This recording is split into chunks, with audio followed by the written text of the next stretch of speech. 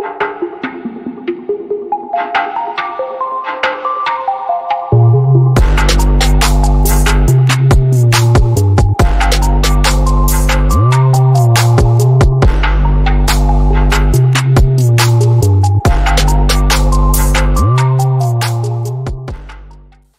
and welcome back to the Mush Report. This is the second video in the new series, inoculating our Ben's original rice bags. And today I'll be inoculating two different types of bags, one being the original whole grain brown rice bag. Second will be the Jasmine Ready Rice Bag.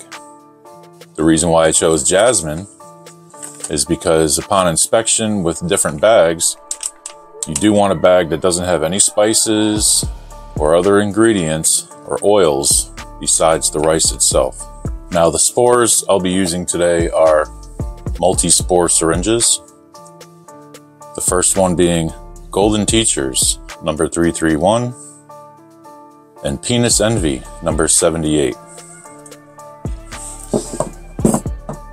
Some of the other tools and supplies I'll be using today is a hole punch.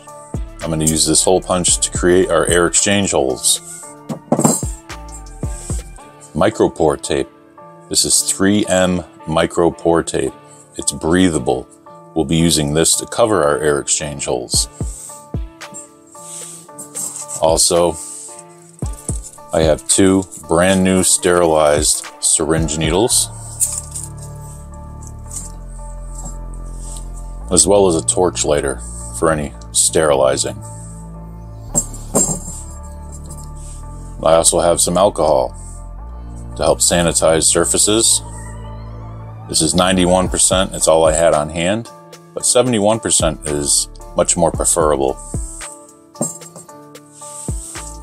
And last but not least, some surgical gloves, because we want to try and keep this clean as possible. Alright, so one of the first things I like to do to prepare my rice bags is to get all the rice down to the bottom of the bag. Now, when you do get these bags, you'll have rice up towards the top, up near the tear line. Now, what I'm trying to do is push everything down. I get all the rice, I try to push it down.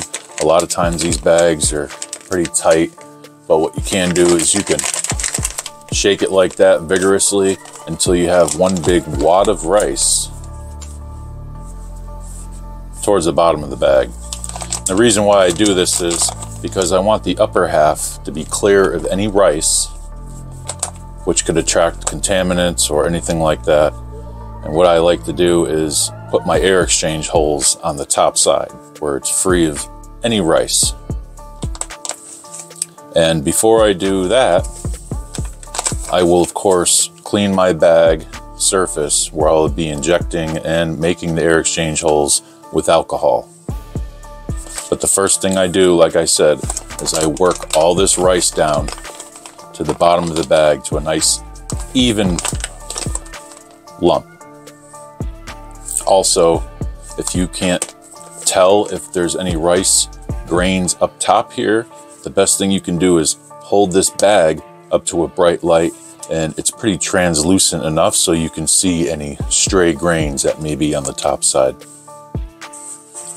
Now that the rice is worked down to the bottom of the bag, I'm going to go ahead and I'm going to clean off the areas where I'll be doing my work.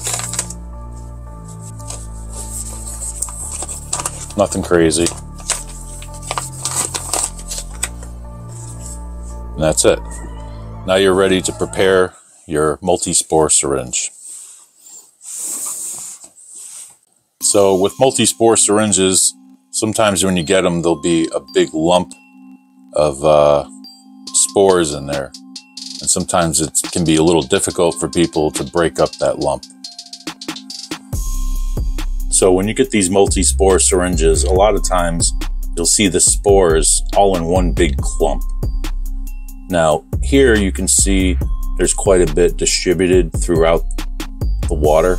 But if you're having trouble, what you can do is I like to back off on this cap right here, and I'll draw back a little air. As you can see, there's an air bubble in there. And what that'll do is give you the ability to stir up those spores. And when I do that, you can see them floating around. And before that was a big clump, but now it's breaking up pretty good. Another method is, if you have any type of device or anything that vibrates, you can put it on here and help agitate it as well. Now we're talking. So here's my sterilized needle. A lot of times when you do order these multi-spore syringes, they do give you the needle with it. So these are all clean and sealed. And there's a nice little tube here to help protect it when you're not using it. These are very sharp, so whatever you want to do, pay attention at all times, and when you're not using it, put it back in the cap. Don't go for the cap straight on, because you can miss and jab yourself. I like to do it perpendicular, find the tip to the cap, follow it in.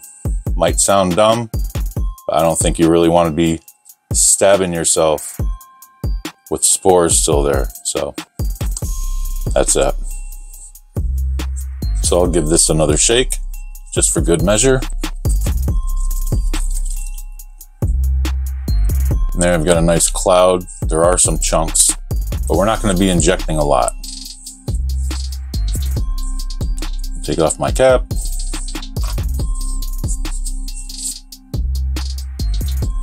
On your needle nice and tight. Now I'm going to try and take some of that air out of the syringe.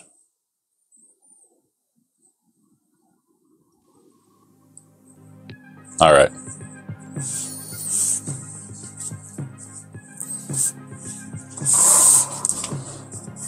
Now there's a lot of ways you'd probably think you can inject your rice bag.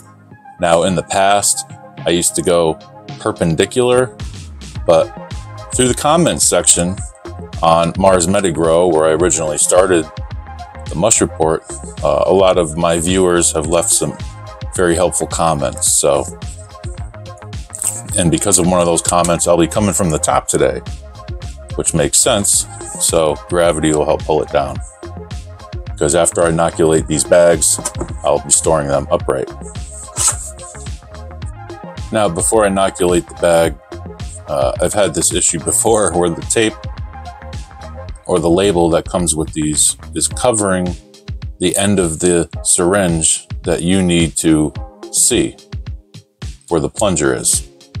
So peel it back just so I can see if I'm injecting enough or too much. So I go ahead and insert it on the top side because we want it to run down this time.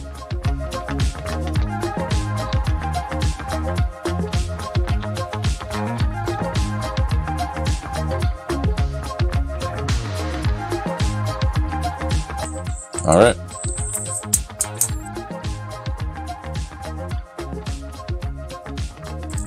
And that was about a half a cc. So now after I injected it, what I want to do is put a piece of tape over that.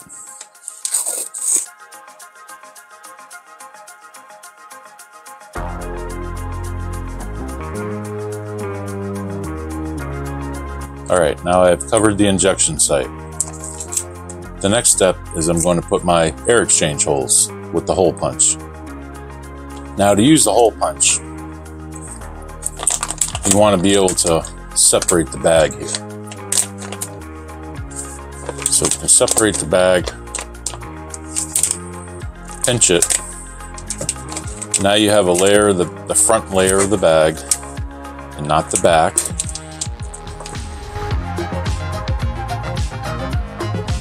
You can gather that in your fingers. Go in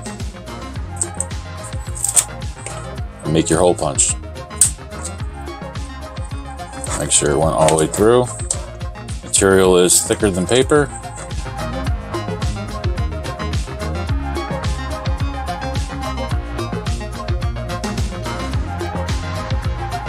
And as you see, 2 nice holes there.